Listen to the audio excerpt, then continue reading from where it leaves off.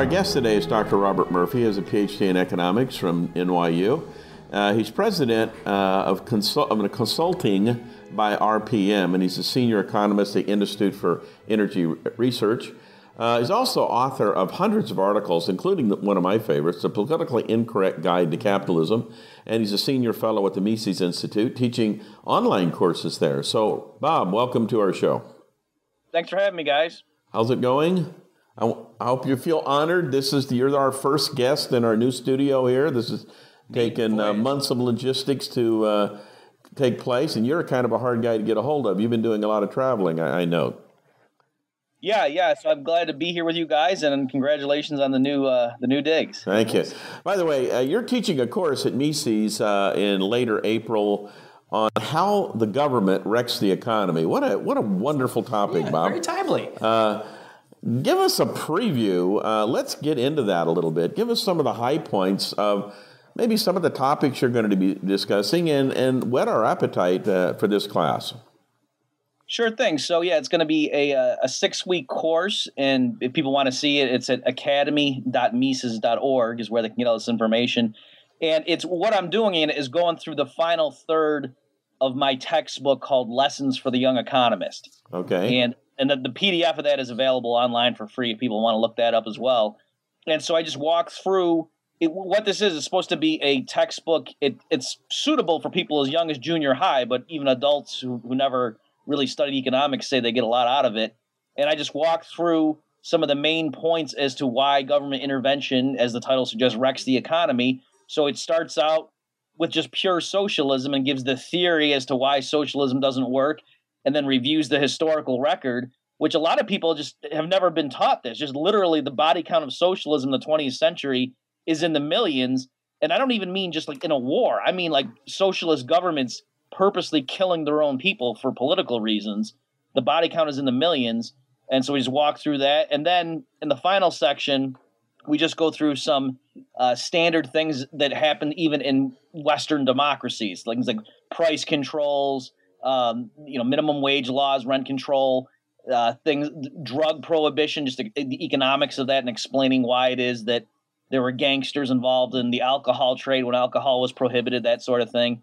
And then we also wrap up with some more complex topics, namely inflation, like where does inflation come from, and the causes of the business cycle. And so there I give the Austrian school approach, saying that it's actually the central bank's manipulation of money and banking that causes what we refer to as the business cycle. Well, let's talk about one particular topic, which is why socialism doesn't work. Mises very clearly laid out a totally different philosophy than the Keynesians, which is you can't do calculation. You don't have any pricing discovery mechanisms in socialism when there's just massive government intervention into the marketplace.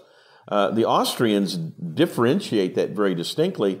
But how come the Keynesians think they can get away with some of these faux forms of socialism we see to be creeping toward? Well, you're exactly right that this goes back to, and that's what I talk about even in the book. Of course, I try to use language accessible to as low as junior high students, but it is drawing on it's called the socialist calculation debate, and that occurred in the early 1900s. As you mentioned, Ludwig von Mises, he sort of launched this new salvo in the war between the market economy and socialism, because up till that point, the debate had been over incentives. People who were opponents of socialism as it was being propounded in the late 1800s were saying, oh, come on, if people are just getting their cut out of what the common pool, well, then why would anyone have an incentive to go to work and that sort of thing, which is all very, very true. But Mises said that's not the fundamental problem, that even if all the comrades in a socialist society just obeyed their orders with enthusiasm, still socialism doesn't work because they lack market prices and the means of production. That basically businesses and managers can't engage in a profit and loss calculation, and so they would just have no idea if they're efficiently using resources. I mean, they could look and see, okay, we're having this much steel go in, this much rubber, this much electricity, and out's popping this many cars per month, but they would have no way of knowing, should we keep doing this or is this wasting our resources? Because that's what the profit and loss signals give you in a market economy. And so to answer your question, I think the reason that Austrians are more attuned to that sort of problem, whereas Keynesians would not be, is that in the sort of mathematical models that Keynesians typically use to describe the economy, these sorts of issues don't come up, because if you just have a few variables in there and you're modeling the economy as just a big pile of capital and a big pile of labor, and there's a simple mathematical function combining them to give you the output, well, then it's easy to have a government official tweak things and make it better than that silly old market will do. But when you get more realistic about how things are in the real world, then you see the essential role that market prices play and why you need profit and loss accounting to help guide entrepreneurs make the right decisions. Well, I think we're seeing that in the market today with quantitative easing. We have massive intervention into the credit market, sending signals to entrepreneurs, many of which have made malinvestments from these signals because of the government intervention. I think the housing crisis was a perfect example of that, and it blew up in the Keynesians' face. Yeah, I think you're exactly right. And perhaps one way of putting the matter is to say that when you see people nowadays arguing over the effects of quantitative easing and so on, and the Fed's zero interest rate policy, most economists, especially the Keynesians, will say, well, look at CPI is not going through the roof, and so therefore, obviously, there's no fallout from the Fed's policies. In other words, they think the only bad thing that could possibly happen from pushing interest rates down to zero is that prices might start rising too rapidly, and that kind of messes things up. And so they realize, oh, well, if you're pushing the gas too hard and you overheat the economy, when the Austrians have a much more nuanced view and realize that the interest rate serves a very important coordinating function, and if the interest rate's supposed to be 3%, but instead it's 0.25%, that's going to screw things up. Entrepreneurs are going to make the wrong investments. And so it's not just a matter of some aggregate like CPI that the BLS puts out and what's the percentage change of that. I mean, that's a very crude thing, that the interest rate is just a market price. And so if that's the wrong number for several years in a row, that's going to screw things up. Yeah, and for me, Robert, it comes down to trust as well. We had a gentleman on the program a couple weeks ago talking about, he actually worked for the Bureau of Labor Statistics. He was more on the employment data, but was talking jobs data, and he said, a lot of times this stuff is cooked and those numbers are slightly tweaked to fit the agenda. So even though we have CPI and PPI data coming out from the BLS, we'd have to raise your eyebrow and say, well, what exactly are we getting here? Is this economic data really enough to make a long-term investment on, or an economic decision, or even from an entrepreneurial perspective, to grow my business based off these numbers when they may not even be true? So let's take a quick break. I'd like to dive into that when we come back after a short break. Also, we had a listener question. I'll just kind of set this up here to give you that commercial break to think about it. Gentleman was saying, look, the Keynesian economics that we have right now, the banks, went out and bailed out the big banks, and they did a great job, because if we didn't do that, we'd have a huge, collapse of the financial system. So why is it that we're so, not anti-Keynesianism, but pointing the finger at the Keynesians saying, look, you're doing things wrong? Why would it have been better to potentially have let these banks fall apart, go fix the problem on their own organically, and maybe do an Austrian approach? We'll look at that when we come back. Our guest today is Robert Murphy. John O'Donnell is here in studio with me. If you have questions for Robert, John, or myself, Power Blast us out at powertradingradio.com. We'll be right back after a short break. Welcome back to Power Trading Radio Live, and your host, Merlin Rothfeld, with today's special guest. Hello, everybody. Welcome back to Power Trading Radio. Merlin Rothfeld in with John O'Donnell for our weekend edition. Our guest today is Robert Murphy. And Robert, I have a couple questions. One, I said it before the commercial break there, which was, we had a listener a couple weeks ago send in a question, and obviously we're an Austrian-friendly show. I think that John and I both believe that there should be a cleanup of the rampant spending, and just kind of look at the way we're doing things from a government level on down, and fix that before we start continue down this path of just reckless spending. And he said, look, the Fed, the government bailing out the banks, bailing out AIG, bailing out General Motors and all these companies was a great thing to do, because now, look, we're back on the road to prosperity. But what we've done in the meantime is amass an incredible amount of debt and encourage people to build up businesses and fail. And we kind of raised the issue, look, that wasn't the right approach. I'm curious from your perspective, what would be the Austrian approach and what might be the benefits of it? Sure. Well, I think what I'm going to say is compatible with what sounds like what your position has been. The standard Austrian view is to say that the government has no business picking winners and losers, that as of, let's say, when the crisis fully manifested itself in the fall of 2008, yes, things would have been bad if the Fed and the federal government had just stood back and done nothing. Right. But the point is that's because real malinvestments had been made during the housing bubble, that people had invested improperly. And so, of course, people are going to slap their heads when they realize that and say, oh, my gosh, we're not as wealthy as we thought we were. We made a bunch of bad mistakes. And so you don't undo those mistakes by having the Fed create a bunch of money out of nothing and buy up those investments and then bail out the people who made the mistakes and have the federal government borrow a bunch of money and spend it on political projects. That's not, you don't help anything. You don't make the economy richer by doing those sorts of things. So what would have happened, there would have been a short-term crisis and it would have been bad and unemployment would have gone way up, and a lot of businesses would have gone under, including a lot of the major investment banks, but there would have been bankruptcy proceedings. Real resources would not have been destroyed just because a company goes out of business. It's just the creditors would have, divvied up the assets as best they could to pay off the bondholders and so forth. And the primary benefit of that is that the companies that had been responsible during the housing bubble years, the ones in the financial sector that sort of didn't get too aggressively involved with mortgage-backed securities because they knew, we're gambling with fire here. Let's just not get too heavily involved with it. This surely isn't going to last. Those firms then would have had dominant market share. And so the system would have worked. It's a profit and loss system. And the lesson would have been learned that, okay, yeah, the next time a bubble comes around, you don't want to get involved too heavily in it because look what happened to all those guys that got crushed in 2008. But now the lesson is you got to go ahead and pay huge bonuses and get in while the getting's good when there's a bubble on the way up, and then make sure you're politically connected so that you get bailed out if things blow up in your face. And that's hardly the lesson you want entrepreneurs to be learning.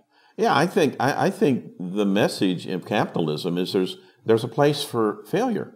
Yeah. That the role of recessions and depressions is and credit purging cycles is to wipe out the inefficient producers. People forget in our rail industry, as an example.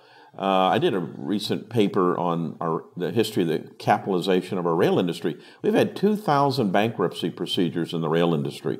We've had 300 automobile companies go out of business.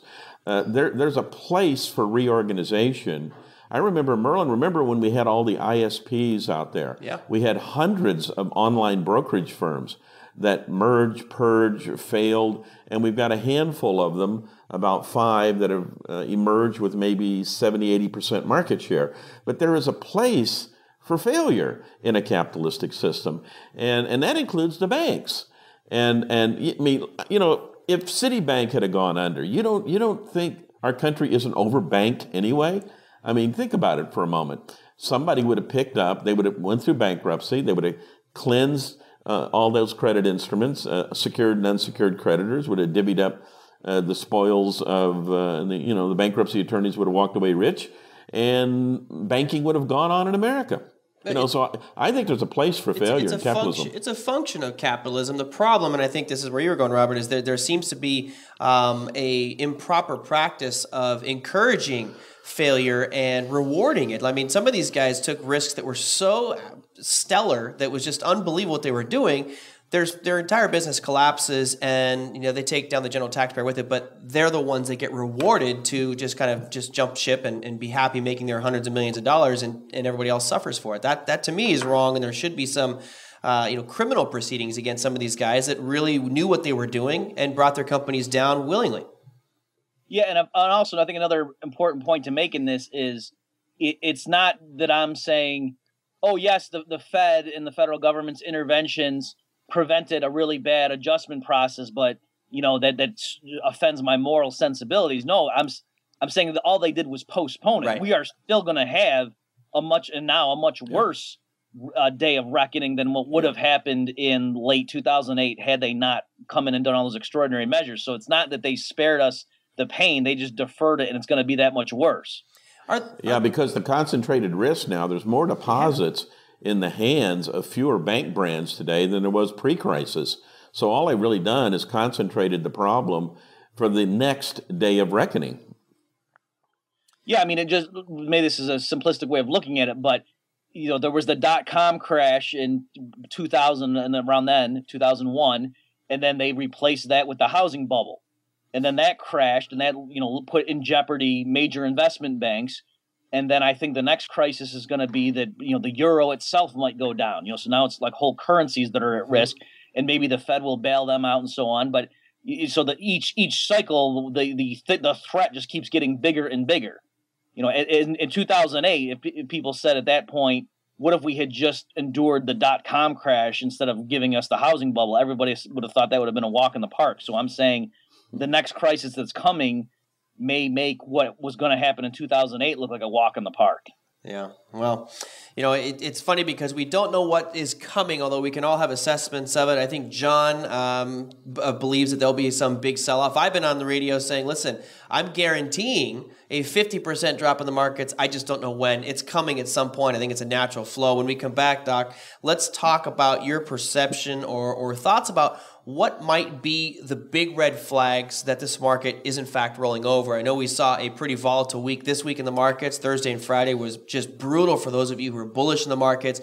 But is this the beginning of a much bigger downside move, or are there other red flags out there that we can look for and start to build a bigger position, or even start to go bearish in this market? I know some of you are probably still just holding those reins and being very, very bullish out there.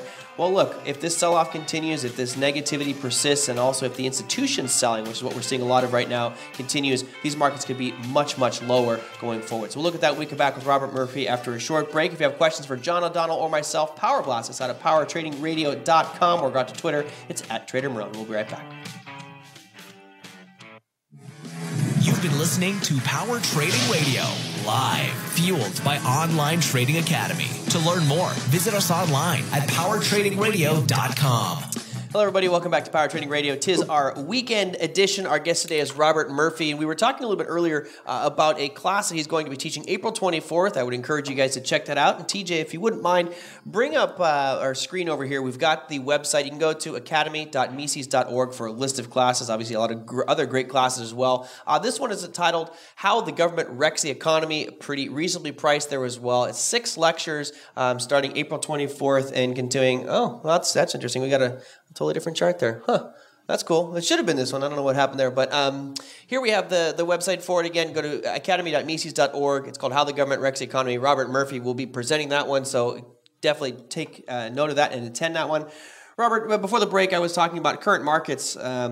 We talked at the beginning of the year on how we all expect just dramatic volatility. We're really seeing that happen here, especially in April. Pretty negative week this week. What are some of the signs? I know you kind of made it sound like there will be a day of reckoning.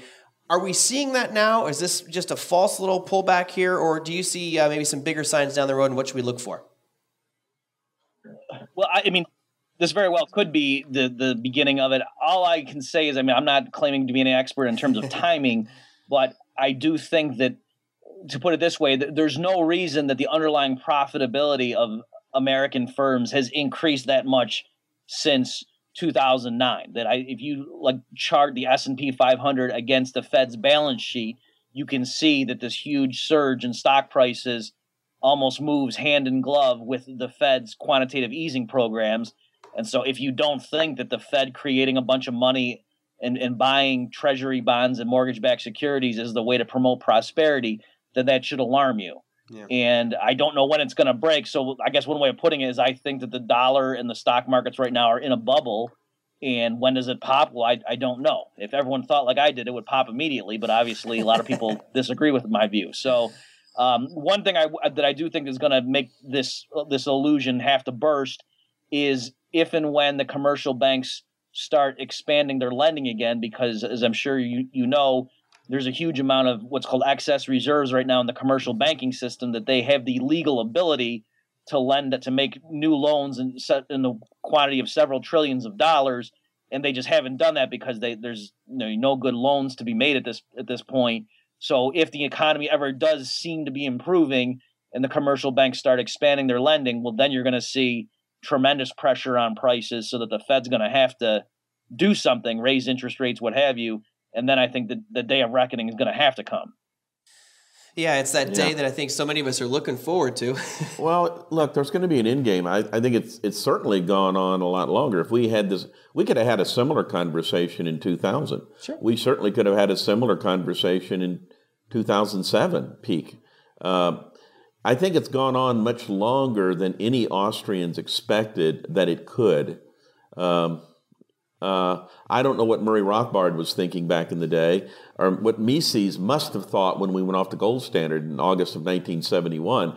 But he had to think, geez, we got to be getting closer to the end game. But here we are, 40 years later, still having the same conversation. So, Absolutely. I guess it's the way the market works. No, totally.